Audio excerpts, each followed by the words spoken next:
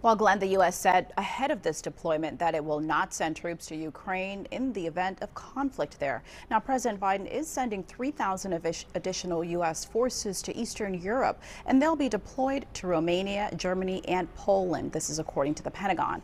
The president made it clear about this mission, saying that these troops will serve as a presence to reassure NATO that the U.S. will protect its allies from any aggression by Russian President Vladimir Putin. He's threatening to invade Ukraine, not Romania or Poland, and Pentagon leaders announced earlier that Putin had deployed enough troops and also military hardware to conduct that invasion, with more than 100,000 Russian troops currently positioned at Ukraine's borders. Now, U.S. officials, they commented on their deterrent strategy. These are not permanent moves. They are moves designed to respond to the current security environment. Moreover, these forces are not going to fight in Ukraine.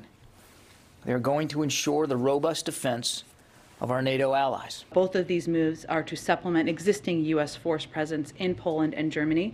These forces are separate and in addition to the 8,500 personnel in the United States on heightened alert position. The job of the UK is to lead the West in bringing together the most important countries in creating a package of economic sanctions that will deter President Putin from what I believe would be a disastrous miscalculation. President Putin, in his first public statements on this conflict in more than a month, he hinted that there could be another round of diplomacy, perhaps a final one, suggesting a potential invasion may not be around the corner. However, he did accuse the U.S. and its allies of ignoring some of their central security demands. Now, as for this rapid deployment of those U.S. forces, well, officials say that could happen in the coming days.